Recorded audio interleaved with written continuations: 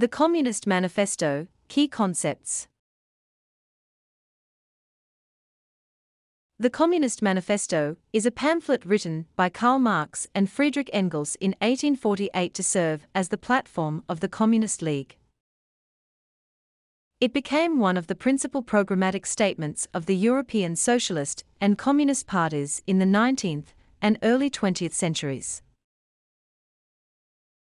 The Communist Manifesto embodies Marx and Engels' materialistic conception of history, and it surveys that history from the age of feudalism down to 19th century capitalism, which was destined, they declared, to be overthrown and replaced by a workers' society.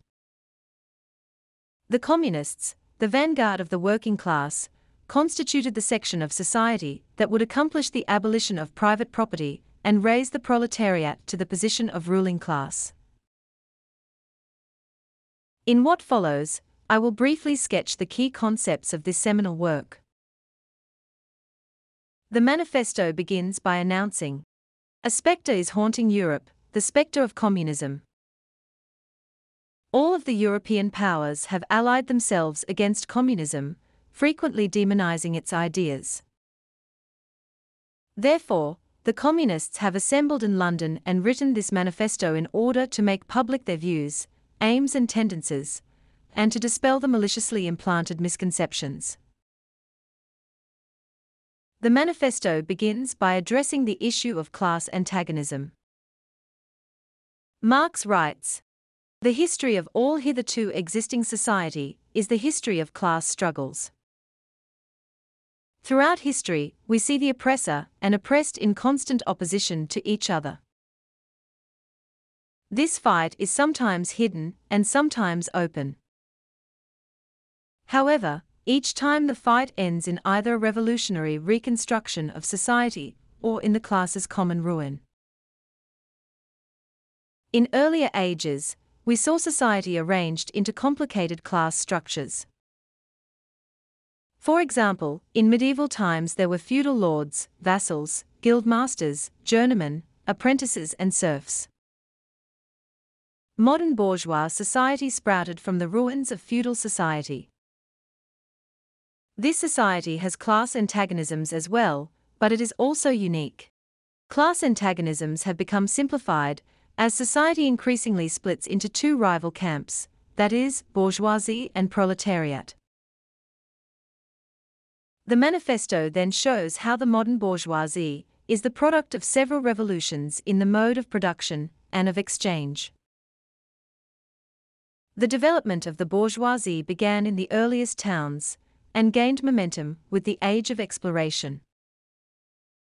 Feudal guilds couldn't provide for increasing markets, and the manufacturing middle class took its place. However, markets kept growing and demand kept increasing, and manufacture couldn't keep up. This led to the Industrial Revolution. Manufacture was replaced by modern industry, and the industrial middle class was replaced by industrial millionaires, the modern bourgeois. With these developments, the bourgeoisie have become powerful and have pushed medieval classes into the background. The development of the bourgeoisie as a class was accompanied by a series of political developments. With the development of modern industry and the world market, the bourgeoisie has gained exclusive political sway, and the state serves solely the bourgeoisie's interests. Historically, the bourgeoisie has played a quite revolutionary role. Whenever it has gained power, it has put to an end all feudal, patriarchal, idyllic relations. It has eliminated the relationships that bound people to their superiors, and now all remaining relations between men are characterized by self-interest alone. Religious fervor, chivalry and sentimentalism have all been sacrificed. Personal worth is now measured by exchange value, and the only freedom is that of free trade. Thus, exploitation that used to be veiled by religious and political illusions is now direct, brutal and blatant. The bourgeoisie has changed all occupations into wage-laboring professions, even those that were previously honored, such as that of the doctor. Similarly, family relations have lost their veil of sentimentality and have been reduced to pure money relations. In the past, industrial classes required the conservation of old modes of production in order to survive. The bourgeoisie are unique in that they cannot continue to exist without revolutionizing the instruments of production. This implies revolutionizing the relations of production, and with it, all of the relations in society. Thus, the unique uncertainties and disturbances of the modern age have forced man to face his real condition in life, and his true relations with others. On bourgeois and proletarians. Because the bourgeoisie needs a constantly expanding market, it settles and establishes connections all over the globe. Production and consumption have taken on a cosmopolitan character in every country. This is true both for materials and for intellectual production, as national sovereignty and isolationism becomes less and less possible to sustain. The bourgeoisie draws even the most barbaric nations into civilization and compels all nations to adopt its mode of production. It creates a world after its own image. All become dependent on the bourgeoisie. It has also increased political centralization. Thus, we see that the means of production and of exchange, which serve as the basis of the bourgeoisie, originated in feudal society. At a certain stage, however, the feudal relations ceased to be compatible with the developing productive forces. Thus the fetters of the feudal system had to be burst asunder, and they were. Free competition replaced the old system, and the bourgeoisie rose to power. Marx then says that a similar movement is underway at the present moment. Modern bourgeois society is in the process of turning on itself. Modern productive forces are revolting against the modern conditions of production. Commercial crises, due, ironically, to overproduction, are threatening the existence of bourgeois society. Productive forces are now fettered by bourgeois society, and these crises represent this tension.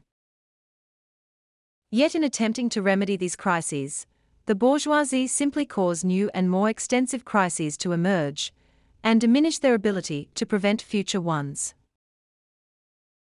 Thus, the weapons by which the bourgeoisie overcame feudalism are now being turned on the bourgeoisie themselves.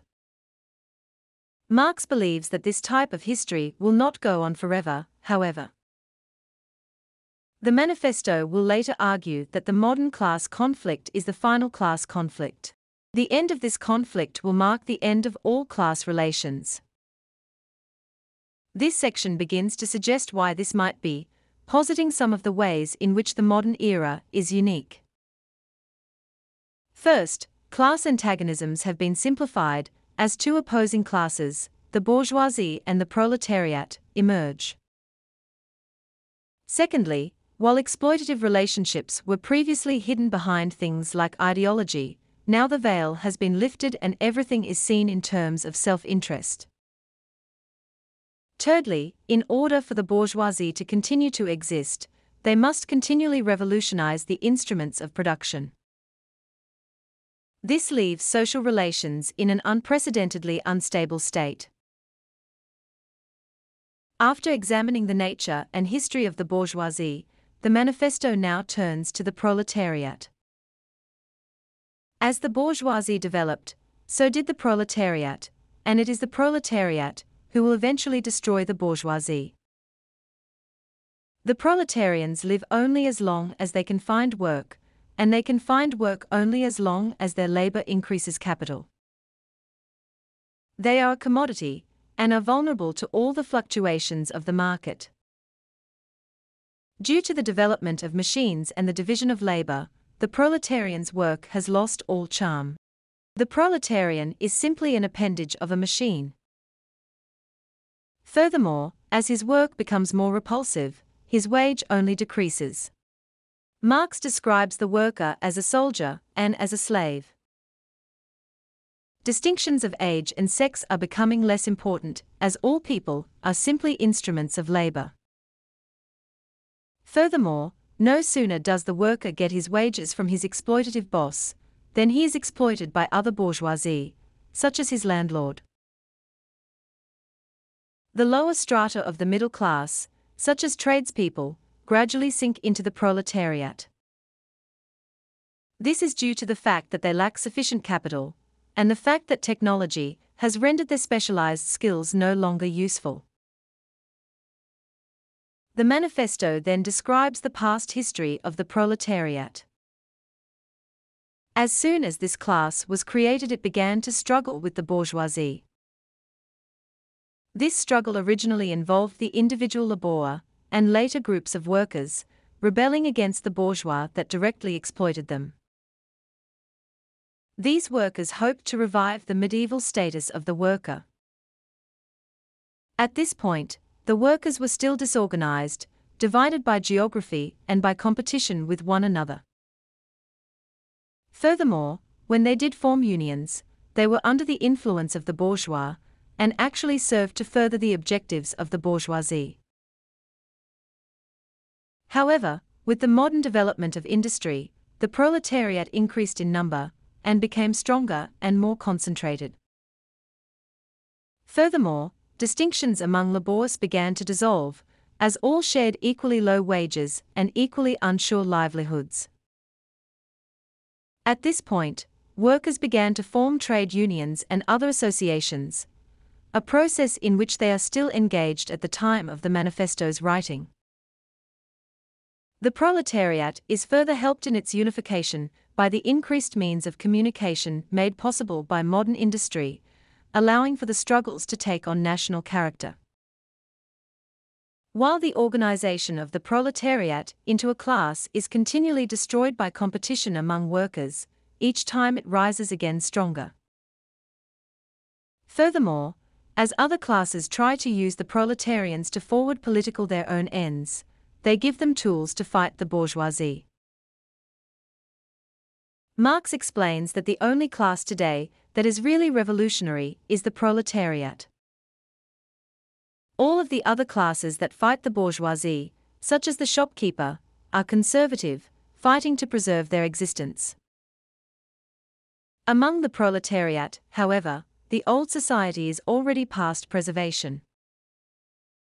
Law, morality, religion, are to him so many bourgeois prejudices, behind which lurk in ambush just as many bourgeois interests. Historically, the proletariat are also unique. In the past, when a class got the upper hand, it tried to subject all of society to its own mode of appropriation. However, the proletariat lack any property of their own to retain or expand. Rather, they must destroy all ways of securing private property at all.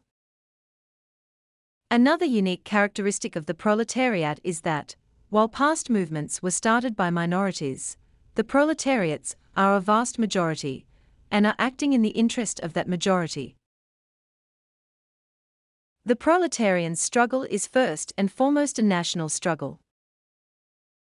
Marx writes that he has traced the proletariat's development through a veiled civil war, up to the point of open revolution and the violent overthrow of the bourgeoisie.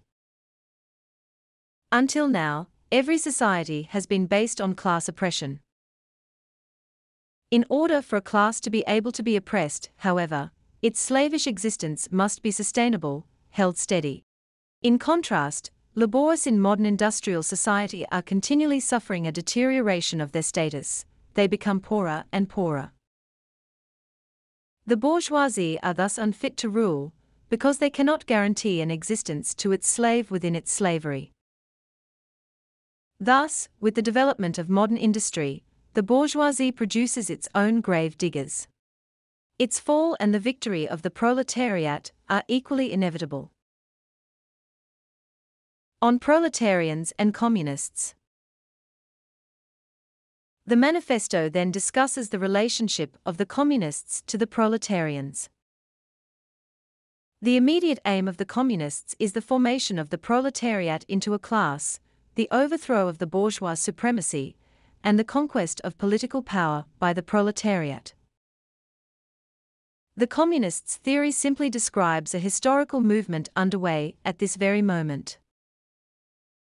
This includes the abolition of private property. Marx says that communists have been reproached for desiring to abolish the right of acquiring private property through the fruits of one's labor. However, he points out, laborers do not acquire any property through their labor. Rather, the property or capital they produce serves to exploit them. This property, controlled by the bourgeoisie, represents a social, not a personal, power. Changing it into common property does not abolish property as a right, but merely changes its social character by eliminating its class character. In a communist society, then, labor will exist for the sake of the laborer, not for the sake of producing bourgeois-controlled property. This goal of communism challenges bourgeois freedom, and this is why the bourgeois condemn the communist philosophy. Marx writes, "You are horrified at our intending to do away with private property. But in your existing society, private property is already done away with for 9/10 of the population." Despite what the bourgeois claim, communism doesn't keep people from appropriating the products of labor. Rather, it keeps them from subjugating others in the process of this appropriation. The Manifesto then addresses some objections to communism. Many dissenters maintain that no one will work if private property is abolished. However, by this logic, bourgeois society should have been overcome with laziness long ago. In reality, it is presently the case that those who work don't acquire anything, and those who acquire things don't work. Other opponents hold that communism will destroy all intellectual products. However, this reflects a bourgeois misunderstanding. The disappearance of class culture is not the same thing as the disappearance of all culture. Marx moves to the arguments against the infamous communist proposal of abolishing the family. He says the modern family is based on capital and private gain. Thus he writes, the communists plead guilty to wanting to do away with present familial relations, in that they want to stop the exploitation of children by their parents. Similarly, they do not want to altogether abolish the education of children, but simply to free it from the control of the ruling class. Marx complains that the bourgeois claptrap about family and education is particularly disgusting, as industry increasingly destroys the family ties of the proletarians. Thus it renders family and education as means for the transformation of children into articles of commerce. Communists are also criticized for their desire to abolish country and nationality. Marx replies that working men have no country, and we can't take from them what they don't have. National differences and antagonisms lose significance as industrialization increasingly standardizes life. Marx then says that those charges against communism based on religion, philosophy, or ideology are not deserving of serious examination. Man's consciousness changes with the conditions of his material existence. The ruling ideas of each age have ever been the ideas of its ruling class. In response to the claim that there are certain universal ideas, such as that of justice, that have transcended the vicissitudes of history, Marx replies that this universality is only an apparent one, reflecting an overriding history of exploitation and class antagonism. The communist revolution is a radical rupture in traditional property relations. It should be no surprise that it accompanied by radical changes in traditional ideas. We see then that the first step in the working class revolution is to make the proletariat the ruling class. It will use its political power to seize all capital from the bourgeoisie and to centralize all instruments of production under the auspices of the state. Of course, in the beginning this will not be possible without despotic inroads on the rights of property and on the conditions of bourgeois production. Probable steps in the revolution will include the abolition of ownership of land, the institution of a heavy progressive or graduated income tax, the abolition of all inheritance rights, the confiscation of emigrants' and rebels' property, making all people liable to labor, state centralization of credit, state centralization of communication and transportation, state appropriation of factories, the gradual combination of agriculture and manufacturing industries, the elimination of the distinctions between town and country, and the establishment of free education for children. When class distinctions have disappeared, public power will lose its political character. This is because political power is nothing more than the organized power of one class for oppressing another. When the proletariat eliminate the old conditions for production, they will render class antagonism impossible, and thereby eliminate their own class supremacy. Bourgeois society will be replaced by an association, in which the free development of each is the condition for the free development of all. Socialist and Communist literature. In this section, Marx presents and critiques three subsets of socialist and communist literature.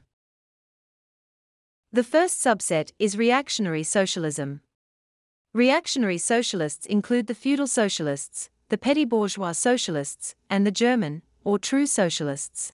All of these groups fight against the rise of the bourgeoisie and modern industry, without realizing the historical process the bourgeoisie represent. Feudal socialists were French and English aristocrats who wrote against modern bourgeois society. However, their chief complaint about the bourgeois was that it creates a revolutionary proletariat that will uproot the old order of society. Thus, they objected to the bourgeoisie because they were a threat to their way of life.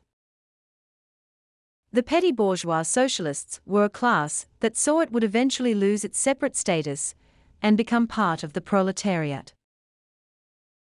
Marx concedes that the petty bourgeois publications successfully showed the contradictions of the conditions of modern production. However, their suggested alternatives to this contradictory system were either to restore the old means of production and exchange, or to push the modern means of production and exchange into the framework of old property relations. Thus, this socialism is reactionary and utopian, and can't accept the facts of history. Third, there is German, or true socialism. These German thinkers adopted some French socialist and communist ideas, without realizing that Germany did not share the same social conditions as France. As contemplated by the German thinkers, the French ideas lost all practical significance and were emasculated. These socialists supported the aristocracy and feudal institutions against the rising bourgeoisie, forgetting that the rise of the bourgeoisie is a necessary historical step. The true socialists support the interests of the petty bourgeoisie, and thus support the status quo. They even reject class struggles. Marx claims that almost all of the so-called communist and socialist literature in Germany at this time are in fact of this character. The second subset of socialism is conservative, or bourgeois, socialism. This subset reflects the desires of a segment of the bourgeois to redress social grievances, in order to guarantee the continued existence of bourgeois society. Followers of this idea include economists, philanthropists, humanitarians, improvers of the condition of the working class, organizers of charity, members of societies for the prevention of cruelty to animals, temperance fanatics, and hole and corner reformers of every kind.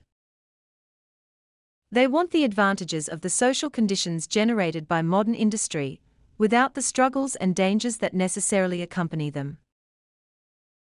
They wish for a bourgeoisie without a proletariat. These bourgeoisie believe that the best society is the society in which they have power. They want the proletariat to keep its weak role, but to stop hating the dominant bourgeoisie. A second form of this kind of socialism recognizes the fact that only changes in economic relations could help the proletariat. However, the upholders of this kind of socialism do not accept that such changes necessarily entail a destruction of the relations of production. Rather, they wish to make administrative reforms, which simply decrease the cost and amount of administrative work for the bourgeois government. The third subset is critical utopian socialism and communism.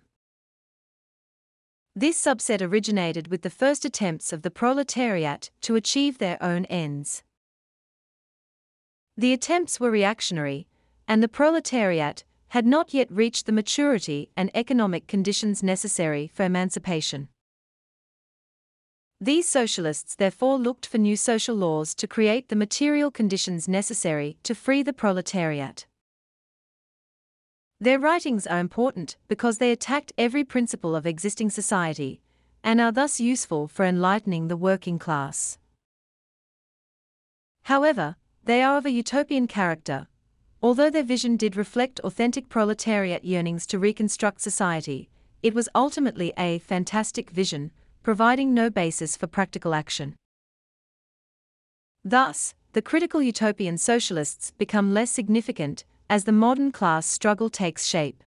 Lacking practical significance, their fantastic attacks lose theoretical justification. Thus, while the founders were in many ways revolutionaries, their followers are mere reactionaries. They oppose political action by the proletariat. Position of the communists in relation to the various existing opposition. The manifesto concludes with a discussion about the role of the communists as they work with other parties. The communists fight for the immediate aims of workers, but always in the context of the entire communist movement. Thus, they work with those political parties that will forward the ends of communism, even if it involves working with the bourgeoisie. However, they never stop trying to instill in the working class a recognition of the hostile antagonism between bourgeoisie and proletariat, and to help them gain the weapons to eventually overthrow the bourgeoisie. Thus, the communists everywhere support every revolutionary movement against the existing social and political order of things. They openly declare that their ends can be attained only by forcibly overthrowing all existing social conditions. The manifesto ends with this rallying cry: "Let the ruling classes tremble at a communistic revolution." The proletarians have nothing to lose but their chains. They have a world to win. Working men of all countries, unite.